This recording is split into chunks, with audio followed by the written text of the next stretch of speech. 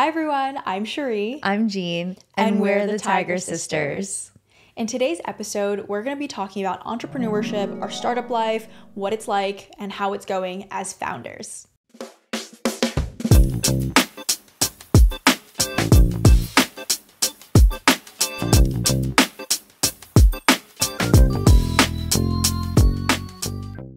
Before we get started, don't forget to like, follow, and subscribe, and put all your questions into the comments. We read all of them. Every single comment, and so let us know what questions you have or things you want us to follow up on in future episodes. And you see, we usually answer them. Let's get started. Let's bring back roses and thorns. Okay, Jean, why don't you kick us off? What is your rose and your thorn?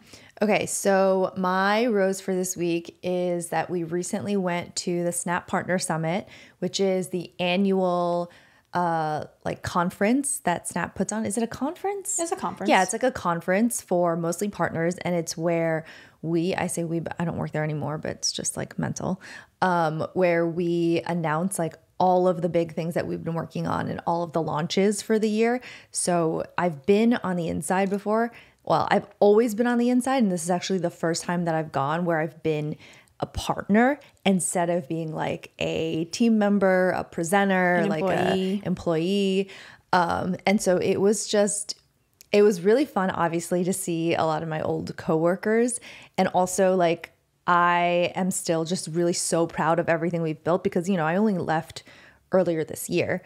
So like a lot of the things that we showed were things that I have actively been working on for a really long time.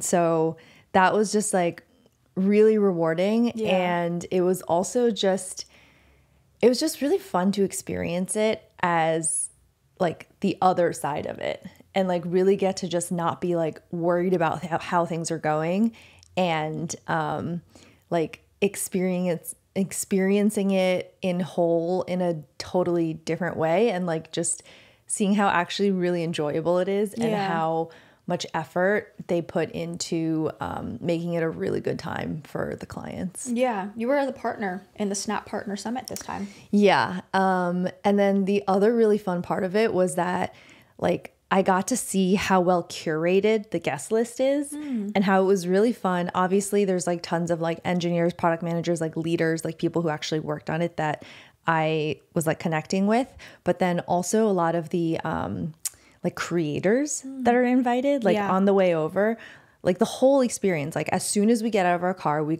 went to a shuttle, which was like a 5-minute shuttle to take us to the venue at Barker Hangar. But like in our shuttle was Lala, a creator named Lala Milan. Yes, Lala Milan. And she has like 4 million like followers across platforms, and she's a huge like lifestyle fashion creator. And we were just like chatting her up because we, number one, didn't know who she was because I hadn't seen her content before. She was so nice, like so cool, like was asking us a bunch of questions about our content, our podcast. It's just very serendipitous. She was just so like funny. Like when you meet someone and you're like, like you have vibing. Such a good vibe. Like she asked us, she was like, oh, what's the name of your podcast? And we're like, oh, Tiger Sisters. And she goes, that's hard. And I was like, she gets it. I was like, oh, I love you. I love you so much. She's good. But yeah, just like meeting like lots of different people and like the energy created, it was just really special. And I have never really like fully appreciated how special it was until getting to experience it from the other side. Yeah. So that was my rose. Yay. You're like glowing talking about it. You're like smiling so big now. I know. It just feels really like full circle. Oh, it's very nostalgic too, I feel like, because you saw a bunch of your coworkers, your former coworkers there. Yeah. Yeah. And then the thorn. The thorn is that someone forced someone to leave 10 minutes before Rufus Du Sol came on. This was your thorn? I thought it was going to be way more dramatic. It's dramatic for me because I was excited to see Rufus Du Sol. But that's actually not true. Else. You were totally fine with leaving. Don't put this on me. So Rufus Du Sol, I was EDM ready. DJ. I was so ready to vibe and party with my friends. Okay. Well, so he was like on at 5:30 at Snap Partner Summit. No, at 4:30. Oh, at 4:30. Approximately at 3:30, I crashed and I was like, please, like, can we like leave? Like I was like literally about to fall asleep, but then Jean bumped into like another 2 people of her friends and they started talking, and it was like an interesting conversation, definitely, and like it was nice to be engaged, but like my battery was like so low that like I needed to leave. But then, you know, we got into another conversation. I felt like a little kid wanting to go home from like a parents' event. You know what I mean? I was like, I don't know why she was so tired. I've been networking. Networking is tiring. Yeah, but who are you networking with even? Well, I would like go into these like little circles because like you would say hi to people that you were talking to. Yeah, and then I'd be like in an offshoot circle, like not in your conversation. Yeah. And like talking to random people who are interesting. But then like, you know when it's sometimes hard to exit a conversation? Yes, So, I gotta get better at that. Me too. I really need to get better at that because like I'm also like interested, but I'm also just like, I need to leave. You could just be like, so great talking to you. Yeah. I need to run and find my sister. Well, we also went to a bunch of talks as well that day. You just know the conference vibes. It's like it's like pretty tiring. So yeah, Rufus Du Sol, like really well-known EDM DJ, performed, and we did not get to go because I wanted to leave. I saw it in so many snaps afterwards. It looked sick. Sometimes the concerts and the snaps are better than the actual thing. I will say that out there. Sick. Yeah. Next time. Yeah, next time. Don't bring your lame ass little sister. Yeah. Sorry for being so cool. Said no one ever. Isn't it funny that I'm the lame one in this context, only in this context, and then you're the cool one who wanted to stay and party? Oh, I'm always the cool one. That's not true. You haven't seen that side of me. That's true. We've never gotten drunk together. We haven't? Never. I actually told some of my friends that, and they're like, what? Well, you've just always been so much younger. I know. Not that that's like a criteria for anything, but when I talk to my friends who have like siblings who are closer in age, like they go out together and all of that stuff. We've literally, the only time we've ever been out together was when we were in Las Vegas with our family. I know, but it's because I'm so cool and you just want to go home and go to sleep. That's true. I have to wake up at 6 a.m. to go to my gym classes. Love me, hate me. Anyway, okay, what's your rose and thorn? Okay, my rose. Oh, I have a show and tell. Okay, it's a little bit hard to show. Okay, it's a little bit hard to show because my hands are very full. But as some of you might know, Jean and I are working on our matcha brand. It's called Sisters Matcha. And it's been something that we've been working on for quite some time now. And it's finally coming together. So Sisters Matcha, I think we're going to dedicate another full episode to like talking about it or like another segment at some other time.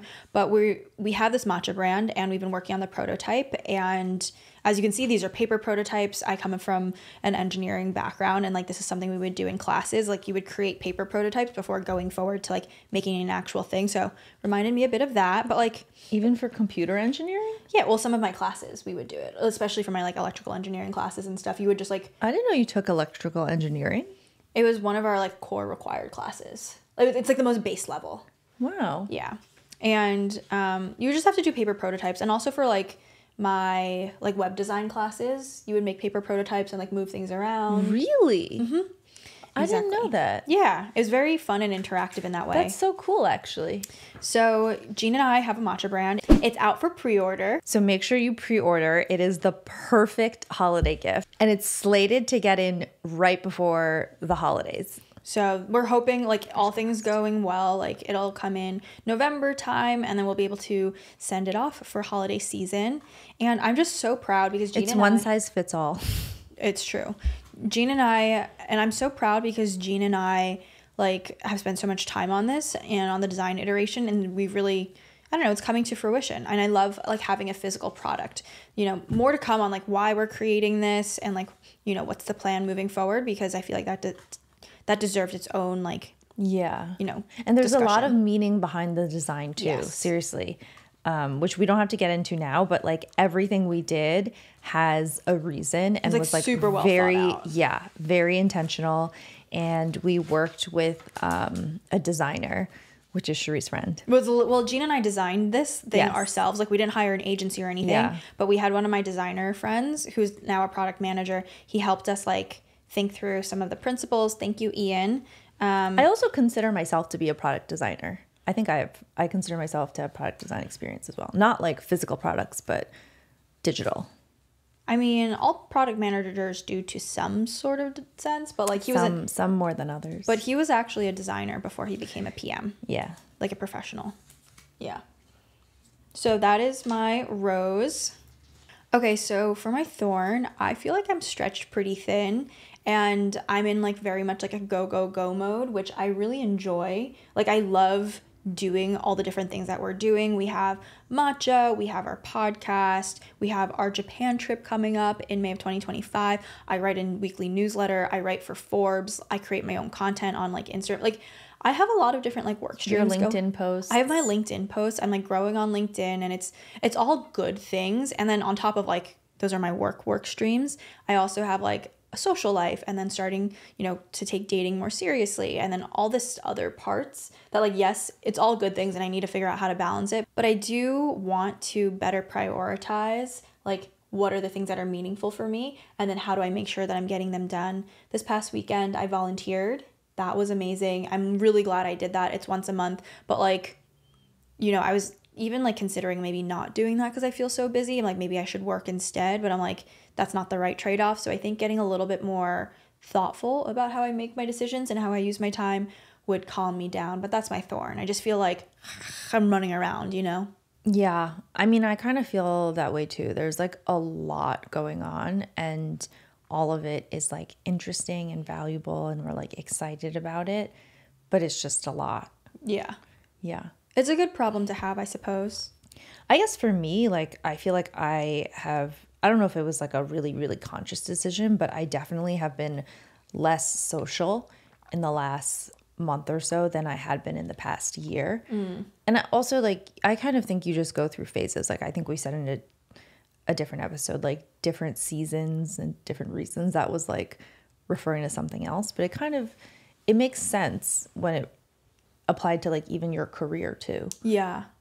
It's just a lot going on, which is what like also is like the most fun part because I think if I felt this way in my like corporate job, I would be like way more stressed out or overwhelmed, but I feel like so excited about every single one of our projects that like it doesn't feel stressful, it just feels like a lot, Yeah. Okay, now we're going to take a quick break, and when we come back, we're going to talk about how our entrepreneurship journey is going. Hey everyone, quick break to share something special. Sisters Matcha. We've launched limited batches of ceremonial grade, single estate, single cultivar matcha, straight from the family farm Cherie worked on in Japan. It's pure, authentic, and crafted with intention. Head to sistersmatcha.com to grab yours before it sells out. Make matcha your daily ritual for lasting energy and focus. Okay, so time for mailbag. Mailbag. Which is the basis of this episode. So Kushik100 says, you guys killed it. Thank you for sharing your experiences. Would love to see content regarding your startup process, i.e. how you guys problem solve, resources, lessons learned, etc. Thank you for your question, Kushik. Good question. Really good question. I think we've gotten a bunch of other questions like this. People are very curious as to like what our process is and like what we're doing, because I can see from the outside why it would seem like a lot of different things that may seem disparate, but it's all part of a broader plan. Totally. And I love this idea of building in public. Like, I think in the past, like stealth mode was totally a thing. Like startups always talk about like being in stealth and like, yes, I understand like if you're working on like proprietary technology, like you need to be in stealth mode, but building in public and sharing with you guys is so exciting and really looking forward to diving in here. Yeah. So I think why don't we get started with like the startup process, since that was the first question. So I think what I would say about that is the first thing is to have a vision. And Cherie and I definitely have a vision. We actually have a very ambitious vision. A large vision. Yeah, I would say, like in a nutshell, if I would just say we are planning to build the next Disney. A media empire. Yeah, the new age Disney. And that's our long-term goal. And as part of that, we have like several different hypotheses that we're trying out, kind of like in tandem, like all kind of going on at the same time. They're running in parallel. Yeah. And like kind of to achieve all of that, we have like short-term goals and we have medium-term goals, and all of that we've sort of mapped out and been like working towards all at the same time. And we basically are trying to ensure that like the short-term goals ladder up to the medium-term goals, ladder up to the long-term goals. Yeah. And that it all sort of like makes sense. But the other thing I would say is that what maybe people would be surprised by is that we are very unafraid to edit. the strategy. Yeah, and pivot. Yeah, like even when it seems like a major change, I guess like pivot implies a pretty big change, because Yeah. when we first started out, like our first project that we were expecting to work on was to make like Tiger Sisters as a reality TV show instead of a podcast. So like the podcast actually came out of like after we did a ton of research. Talking to like agents and producers in LA, understanding the landscape a little bit more about reality TV, and, you know, getting an answer there. And we're like, oh, we should probably pivot away from this idea after we've gathered all this new data. Yeah. And like also I think being sensitive to the market and being reactive to the market, right? So like, Totally. I don't know, it's like, you know how right now like every company is pitching themselves as an AI company. Gen AI. Yeah, well, like 4 years ago, every company was pitching themselves as a Web3 company. Right. But like today, you would never pitch yourself as a Web3 company, just as like, you know, 5 years ago, it wasn't as fruitful to pitch yourself as an AI company. So I think just like yeah, being aware of understanding that. Yeah. market trends, also like in terms of being successful, what if we were to create a reality TV show, what would it take for us to be successful? And we did a bunch of research there. Like, do we think we can do that right now in this time and place, in this environment? Like, likely not. And so we pivoted away from that idea, and like kind of like in a week's time, we like had to let it go and move on to like our next experiment and our next idea. And then I think like a piece of feedback that we got that was very impactful was just like, you guys should build on your strengths. You guys should leverage your strengths. And like if Cherie already has been running a podcast for the last year and like she already has a built-in audience that is like self-created on specific platforms, then like why wouldn't we lean into that? So I was like, yeah, that makes a lot of sense. Yeah, I mean, it's like kind of an age-old question. It's like, do you dive into the places that you're already strong, or do you like, you know, go into a new area where you're the complete newbie and you have like an advantage in that you see things in a different way that people in the space already might not be able to see. And I think we're kind of doing a little bit of both, because the matcha brand, Sisters Matcha, is the latter, where we've we never have built a zero D2C experience. before. As someone in another comment, like people have mentioned multiple times, like, why are you building a CPG company? Exactly. Like, what, you guys don't know anything about like supply chain. Like, why are you doing this? Yeah. I think going back to the larger vision of building the next Disney, I kind of want to dive into like the why for a little bit, because I think it provides more context and the why is important. And so I think the ultimate vision of like where we started when we're like vision setting is that like Gina and I want to empower 1 billion people around the world to up-level in their lives, their personal lives, their professional lives. And media is a way that we can do so, especially because Gina and I create educational content where we want to be a part of your journey as much as you are a part of our journey.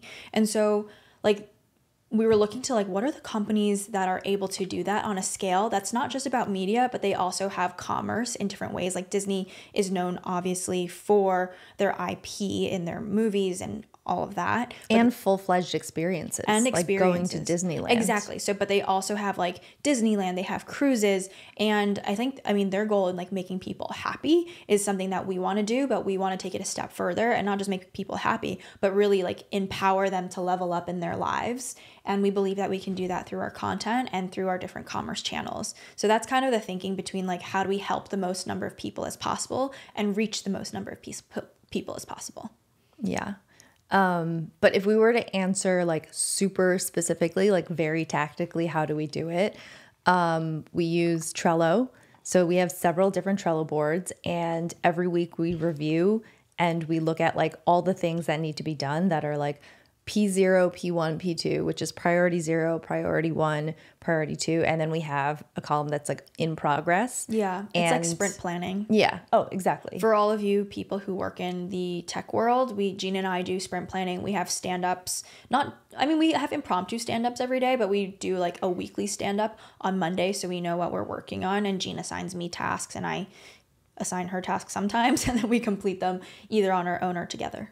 Yeah. And then we also use it as like a period of time to like sit down and actually like do work together. Yeah. Especially like some like sort of like annoying tasks that have to get done. Yeah, like operational business tasks that we need to do together. Yeah. Because that needs to be done in addition to the creative tasks, like making this podcast. Right. And so right now, so far we have 2 Trello boards. One is all about podcast planning, where we plan out all the episodes and the content, and we like schedule and like review it that way. And then another one is our broader like startup planning board, where there's like a lot of admin and like long-term planning.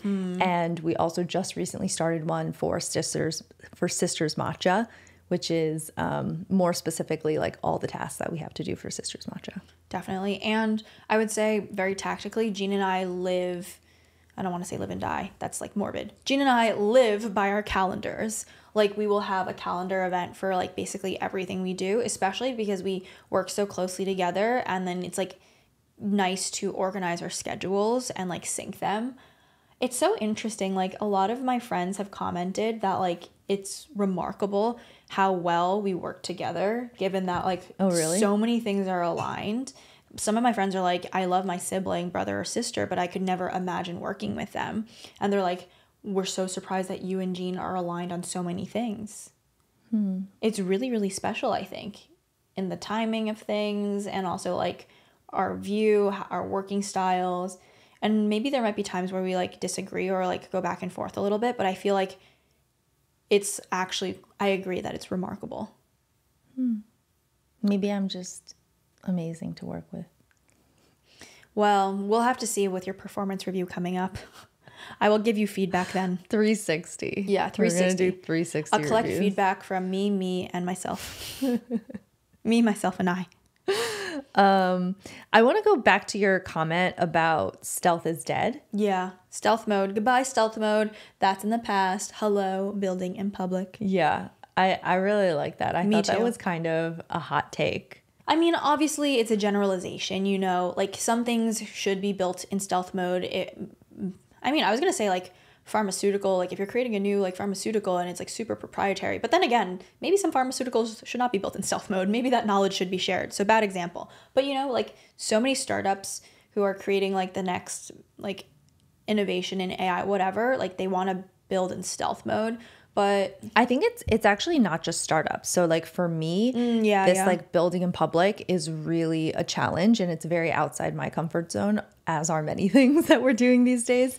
Because for my background, like obviously Goldman was all about like the firm. Like there was so like we were scared to death of accidentally ever saying something in like the elevator. You have that rule, right? Like you're not supposed to talk about work in the elevator at Goldman. Because you don't know who could be in there, like a client, a reporter, a competitor. So like we were always like so scared to death, and we're always like, oh, the firm, like etc. So that was like my first experience, out of college. And then even at Snap, we had quite like a siloed. Yeah, like we were super siloed and like very like closed door projects. So there were a lot of projects that I worked on that were even secret within the company, and like only specific teams like knew about it. Only very specific people had access to it. Yeah. Apple is the same way. Apple is known to be very secretive. Exactly. So we had like a lot of that culture, especially towards the beginning. Even today, but like especially around projects that were like hardware related and like things that are extra more sensitive. Yeah, things that are more like proprietary and secretive. So for me, it's a major departure, but I am already starting to see the benefits of it. Yes. Which is that like when you put yourself out there and like put what you're working on out there, it's actually really surprising. Like people want to help. Yeah. People want to be involved. They want to engage. Yes. And I think like it's not purely altruistic. It's not like people want to help just because they want to help. It's because they think what you're doing is like interesting and they like want to be involved, which is kind of like honestly my own experience too, because I advise these 3 different startups. Yeah. And like I think what they're doing is really interesting. Like I want to be a part of it. Like I want to help them because I want to see what they're building like be really big in the world and like be successful. So that's one thing I've been pleasantly surprised by so far. There are many benefits to building in public. Yeah. I think another benefit of building in public is that you're able to talk to your audience and get feedback so quickly. Like Jean and I read all of the comments. So like we see the DMs, we see people commenting on this design, like asking questions about it. There's a lot of comments on the color about this. Blue is controversial, guys. Blue is so controversial. They're like, some comments that I've seen is that like, oh, blue is a color, a negative comment is like blue is the color of a lot of skincare stuff. Like this doesn't look like matcha to me. So like, I don't want it to be blue. Well, or someone was like, blue is like historically an appetite suppressant color. Huh? And like, someone said that? Yeah. You didn't see that comment? No. I was like, guys, we're not McDonald's. Like we're not going to do like red and yellow McDonald's because we want you to like eat more. We're not trying to like force it down your throat. Like we want you to like opt into it. Yeah. Well, there's also a positive comment about the blue where blue has like a very positive association in the sense that like blue is a color that can be many, many things. Blue is a color that is very versatile and can be many things for many people. So yeah, we see the comments, and I think that's good about building in public is that we're able to get a wide variety of opinions from the people who we would be selling to. So our customers, it's like really important to have that dialogue. And I think a lot of companies that are working in stealth miss out on that. I think the other cool part, like taking that a little bit further about building in public, is that also just our friends know what we're doing. And like this is kind of like one of the first times that I've really started to see like the value of our network, aka our friends, which is that like I feel like so many of my friends are just like brilliant in like so many different ways and are just like so talented. And like because they know what I'm doing, it's really easy to just like jump into a conversation with them and like be like, oh, like I've been thinking about this. Like, what do you think? And like I feel like I get so much inspiration from our friends. Yeah. And like I learn so much from them. And like I feel like every few conversations, like it turns into something where I'm like, oh, this is something that could really change like the trajectory of our entire company, what we're working on. Yeah, it's interesting. It's like, it's amazing to have that network. The conversations come so easily because they see what we're posting. They're just like, how's Sisters Matcha going? Yeah. You know? And then because they're brilliant and like smart in like their own ways, they'll bring like a nugget of wisdom where like, oh, we didn't think about it that way. Yeah. We should. And then like, we'll be like, oh my God, we need to incorporate this. Yeah. It's like every conversation can be a big brain conversation, but like in the best way where it's like really fun because like we're obviously passionate about what we're building. And like when our friends like bring their lens and their like genius to it, even for just like, you know, like a 30-minute conversation, it's like having like an infinite amazing like board of advisors who have like thousands of years of like job expertise across like all of them, especially in different fields too. Because we have friends across so many different industries who bring different like wisdom to what we're doing. And it's also fun. It's also kind of fun to like realize that like your friends have even different skills than you like realized that they had. You know, like when we were talking to my friend yesterday, I was like, wait, you're like an amazing marketer. Like I had no idea because like the capacity I had been working with him in was like product. We were both heads of product. And I was like, what? You are so good at marketing. Like just like, it's so fun to discover. I love it. It's really fun. I love it. Especially talking about our own thing. It's just like we're so much more passionate about it. And like I also really love it as well. I would say a downside to building in public that we've like run into a couple of times. Trolls. Sorry to preempt you there, but who, I mean, I wasn't even gonna say that, but yes, trolls sometimes like on our content, but like that's just the nature, that's the beast of it. And you know, I've been dealing with online trolls for the last 4 years, so it's fine. Haters don't get her down though. The haters just power her even more. Haters are engagement. I try to tell myself that. But I would say honestly that one of the negatives is like building in public, but not, there's like a line. You need to like protect yourself and fortify your company while also sharing what you're doing, because there are some trolls. For example, like we announced like the name of Sisters Matcha. Oh yeah. And and I hadn't even like built the Instagram page yet.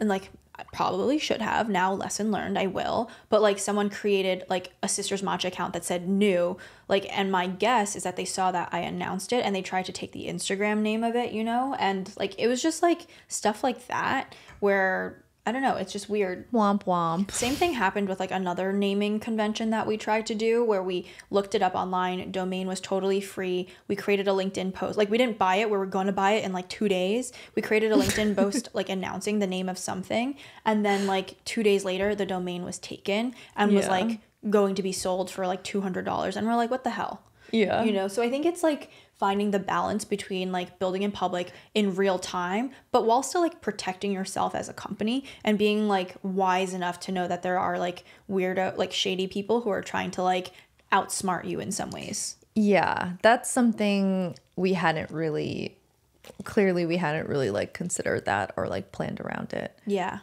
Narcs. It's okay though. I guess like if we can learn our lesson for like $200 or whatever, then it's not that big of a deal. Worth it. Yeah. We did try to buy the domain of like another of like sisters.com or something, and someone was trying to sell it to us for like $750,000. I was like, hello, you can keep the domain name. That was insane. Yeah. Anyways, like stuff like that, that's behind the scenes where you're like, what is going on in building this company? Next, we're going to take a break. And when we come back, we're going to talk about the lessons that we've learned.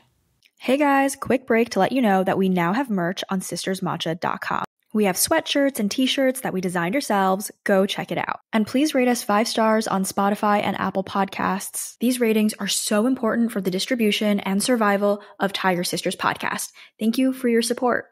Welcome back. Welcome back. And so back to the original question is like, what are some of the lessons that we've learned? We've been working on this startup for the last few months. Jean, what are some of the lessons that you've gleaned? Yeah, I think the first one, and I kind of alluded to this earlier, is to not be afraid to change course, especially early on. And because we are so early, like we've only launched for like a few months. Like 2 months, 3 months? Yeah, like we're very early on. And when I think back about like different companies that I've been working very closely with, like there are many companies that would have been much better off if they had pivoted or like if they had adjusted more early on. So like I think that's something that I'm actually surprised by, like how fluidly you and I have both been able to do that. And like, because I feel like a lot of people take it really, really hard when they have to make major adjustments. So I think something that people say is strong convictions loosely held, which is basically like you want to have your beliefs, but not be afraid to take in new information and make changes and edits where needed. Honestly, I feel like I felt a lot of pressure in the corporate world to stay on course because there were so many more things at stake in terms of like aligning people and like having your boss tell you something. True. And then you have to like manage your the politics and also like how people feel, morale. Like if we had like a team of engineers, I think it would be like a lot harder to like move the boat as quickly because we are moving things. When it's just you and I. We just have one engineer. I have the to manage CTO. I have to manage myself.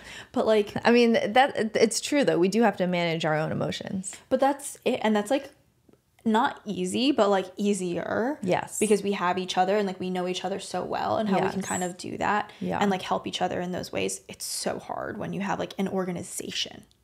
I think the other lesson I've learned is that it's okay to be working on these several different initiatives at the same time and to be like testing out these different hypotheses, because I'm kind of very like in the mode right now. And I was mentioning this to you yesterday that I think like all of the things that we're working on are for a reason. Like even if one of them doesn't turn out to be like a major like aspect of our company going forward, like we are going to learn something so invaluable from it, and it's going to turn into something that never would have happened had it not been for us doing the first thing. I agree. I totally agree with that statement. So I feel like it may seem like, because even outside of Sisters Matcha and outside of the podcast, we are doing a lot of different things. So like we're speaking at conferences, we are going and like reporting at you're going to be a reporter at a conference, like I'm a writer for Forbes. I attended an event last week that I'm writing like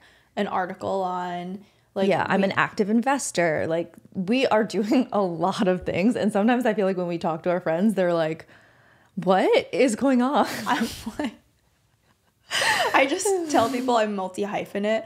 I'm like, do you really? yeah, because it is kind of hard. I mean, I wonder if we need a better way to like package it and brand it. Model/actress. I need a way to like package and brand it, maybe. But like, you know, we're also like doing a lot with our trip to Japan that's coming up. Yes. Like it's hard to community building. Community building. I do think it's kind of hard to explain. When I talk to my friends, I was like, we have our podcast. I have my Instagram. I'm writing for Forbes. We're going to Japan. We have a matcha brand. Okay, but like in my mind, in our mind, it all makes sense. It all works together. And I think like I'm leaning more into this. At first I was not super comfortable with it, but like you remember when you interviewed me on your other podcast, Cherie's Corner? Yeah. Now since now on its last season, up. now yes. wrapped up. But it took me a long time to get on that podcast, guys. Finally, I was asked on as a guest. Yes. But one of the things that you said was you were like, after I described like all the things that I've worked on in my like history and my career, you were like, oh, it sounds like you have always been working on the cutting edge. And I was like, yeah, like that's pretty accurate. And I feel like that's what's happening again here, because like what we're building is this sort of new format of a company and of an enterprise that is not like, it doesn't have an acronym that goes along with it, right? We can't just be like, oh, it's B2B SaaS. Like it's not easily understandable because it's an entirely new entity that I think is going to be the basis of like many more companies to come. Yeah. It's never been done before. It's never been done, babes. It's never been done. Yeah.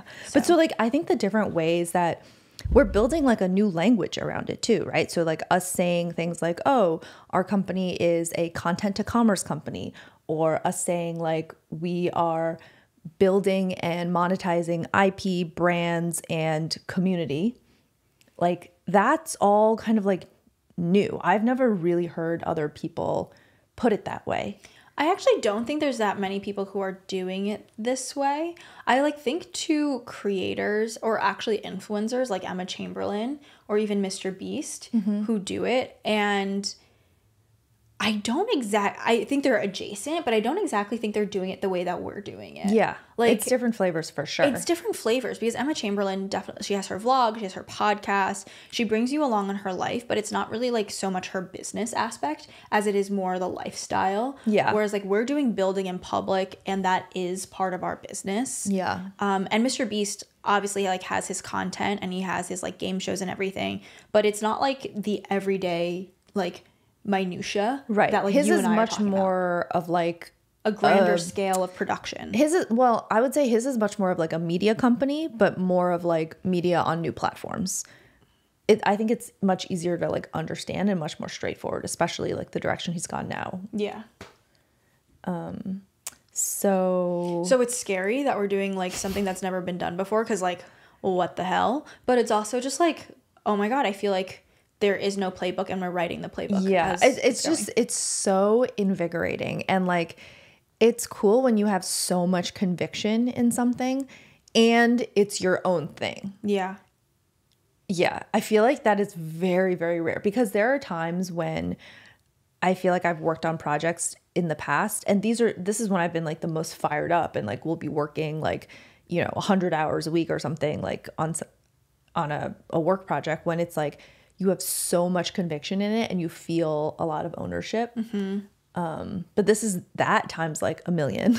Yeah. It's really special in that way because I've worked on my content for the last like 4 years, almost 5 years, but it's like only been my content, never really the business side. I've done brand deals, but like this is like our own business on top of that content. Yeah. So for me, it's a completely new flavor as well. Yeah. Exciting. Yeah, you. Okay, and we actually have a second mailbag question that I think we can touch on pretty quickly. So 7 Summer Grapes asks, how exciting. Can you share a bit more about the biggest difference in building a CPG versus software product, besides the product development process, obviously? What did you not expect? What skills you learned prior that's going to set you or your product apart? Okay, for this question, I have 3 points. I would say the first thing that we did not expect was physical injuries. Oh my God. My lip is physically injured. Quick story. I was taping together one of these prototype things and I had like a piece of tape and I needed to align it. I put the tape in my mouth because you're just like, you wanted to hold it on something. Put the tape in my mouth. took off the tape. It ripped off a piece of my skin on my inner lip. And I was bleeding and I was freaking out. It's actually... She was actually so traumatized, guys. She was so traumatized. I like accidentally waxed the inside of my lip with this piece of like Scotch tape. Never do that. Do not put tape around. It's like actually a PSA. It's like, you know, when you see those PSAs on TikTok that you like send to all your friends that are like, don't drive with like a claw clip on the back of your head. Yeah. This was a PSA. Never put tape around sensitive skin. I don't know if you're doing that otherwise, but literally my lip was like bleeding and like now is still healing and I'm just quite unhappy. Okay, I just had to give her a chance to get that out. Thank you. It is true. It is almost a difference. made it as my thorn. Almost made it as my thorn. I didn't want to draw attention to it, but yet here we are. Okay. So that's the first one. The second one, I would say, I don't know, this is kind of obvious, but turnaround time. Right? Like software is so freaking fast. Like there are times that I would have an idea for like an augmented reality lens and then the next day it would be made. And then the day after that it would be in the app and the day after that it would have been used by like billions of times. Billions. Well, the thing is like so far it's been fast turnaround because we've been working on the digital side. We've been creating this logo. So whenever Gina and I have a new idea, we can change it. Now that this is being made into like the physical canister, like the times for wait are going to be much longer. Now is the turnaround time. So now we're waiting, which they're creating a sample to see what it looks like. Yeah. So that's just different because I don't know, when you work in software, you're always like in the mix. Like you can always be like editing and changing things all the time. Not that you necessarily should be. It's not always the best practice, but you can be. And then I would say the third thing I've noticed that's different, third thing I've noticed already is obviously scaling, right? For like software, you just build it one time and then you can scale indefinitely. Right. Versus like this, it's obviously a physical product. And the way that we chose to do it is we are actually making, even within the category of that physical product, an ultra premium version of that. So the fact that it's single cultivar, single estate, ceremonial, like all of that, it's literally from a single family farm. Yeah. So like we are obviously constrained by the operational capabilities of the family farm, which has three non-farmer employees. Yeah. So that part is very different, but I actually think that almost like, I don't want to say subconsciously because I don't want to like not give ourselves credit for this, but like the fact that we decided to go ultra premium with it actually fits really well. And the fact that we're doing it all small batch. Yes. It actually fits our approach really well. It fits our approach. And also I know our ethos. There's a lot of like influencers who have created matcha brands themselves. And I think a lot of it is centered on like their love for matcha, which Gina and I have, obviously, because we're creating this brand. But I think behind it too, there's like, it's small batch, small family farm. Like we're connecting with this like one family who owns this one farm. Like I've seen some influencer like behind the scenes of their like matcha videos and how they process their matcha in Japan. But like it's these like giant warehouses and factories, and that's not what we're doing at all. She would never. Yeah, I mean, it's going to be a problem if we want to scale to like 3 million canisters of matcha. Right now we have 300 that we're going to We're going to sell small. We're going to smell. She's going to sell seashells by the seashore. 300 that we want to sell small batch. But like, yeah, so like it's... What was that again? Sell small batch. We're going to sell 300 that we're going to sell small batch. Exactly.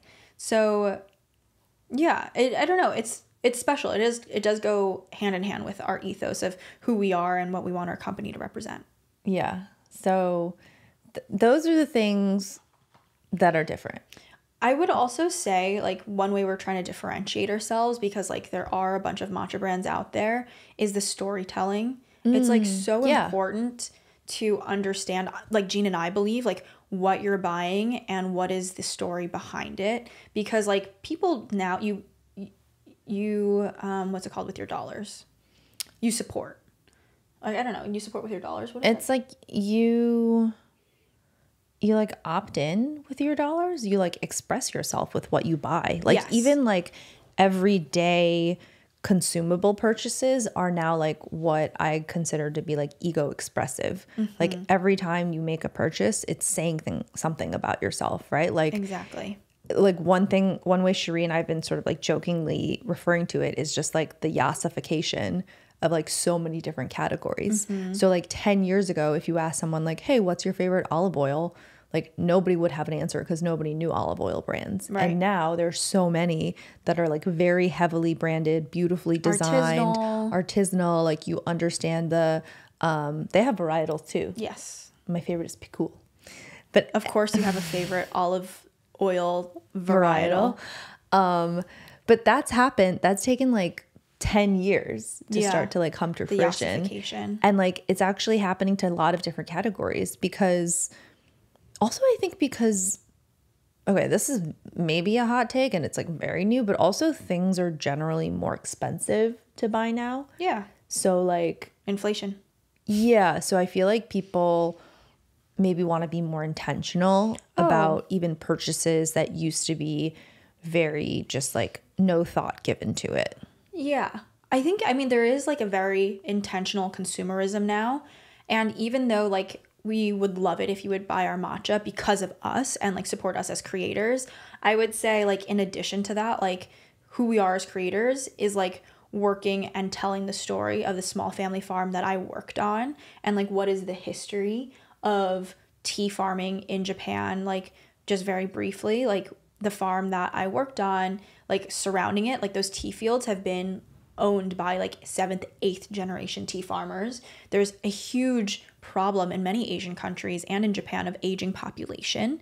And so many of these tea farmers are, aging out and they don't have people to take over their farms because their kids are living in the cities nowadays. It's like this whole like National Geographic esque type of view into like the tea farming industry, which is like a huge historic part of Japan. Yeah. And that's like a story that like interests me, deeply interests me. Yeah. And we haven't even talked about that at all ever. Like basically, like not to put too fine of a point on it, but like by buying this matcha, you are supporting, literally like financially supporting the regeneration of matcha tea farming in Japan. Small tea communities. Family owned. Yeah. In Japan. And that's like no one which is a dying practice. And no one's talking about that. And like, yes, you can buy this like new fancy type of matcha that like some influencer has created or, some brand has created. But like the story behind ours, like I love like connecting and isn't saying that it's the National Geographic point of view. Do you know what I'm trying to say? It's like kind of like the documentary aspect of it. Yeah, I get what you're saying. It's like the academic, the history, like the learning about like where does this come from that is just like so cool to me. Not only with matcha, but like whenever like I buy like a piece of pottery or like even a piece of clothing, especially when you're like traveling to a new place, like I just want to know about its origins and the historical context in which this was created, who created it. It's just like I like that. I don't know. I think you're not alone in that. I think that more and more so people of our generation, more so your generation, are like very invested in the like provenance and like the heritage of every single piece of clothing they wear, like every piece of like, skincare, like everything that they consume. Like people are much more intentional than ever before, which is very different from like, I feel like my generation is like kind of the like Forever 21, like Zara Inditex, like fast fashion, like to be like devil's advocate though, like I still see that aspect because like Shein is massive here and people know exactly what Shein's doing and that's like fast fashion foundation. Yeah. So I don't really know how to like grok like this growing trend of like young people being very conscientious, but then also other like the masses still wanting the mass-produced stuff. I think it's not one or the other. I think people are doing both at the same time. Like it just depends on your wallet, right? So like people they're buying Shein, but if they could afford it, would they buy like Loewe? Like would they buy like they're buying Shein for clothes, but then they're buying like one really like special pair of shorts from like Lisa Says Ga or something like that. I don't know that brand. Well, yeah. So like I think like they're choosing, or they're like going to their favorite coffee or matcha shop and like buying like a $7 matcha like every week, because that says something about them, but they can't afford to do the equivalent when it comes to like a full outfit, right? That's interesting. It's like it can take place in like certain parts of their daily habits, but maybe not all parts. Yeah. Yeah. Yeah. People are still, I think, like graduating into that. But, and then also that I think that's why like vintage shopping has come back into fashion like so hard. Because it's like a way to do that, and a way to like have automatically like a story and like a history to your outfit and your clothes, in a way to be unique, but at a more affordable price point. And there's also like a little bit of like clout that comes with vintage shopping as well, in that like it is good for the environment. It is good to reuse and buy like used clothing. So it's interesting. Thank you guys so much for tuning in to this episode of Tiger Sisters. Please remember to like, comment, and subscribe. And we would so appreciate it if you could share this episode with someone who might find it helpful. Thanks so much. See you next time. Bye.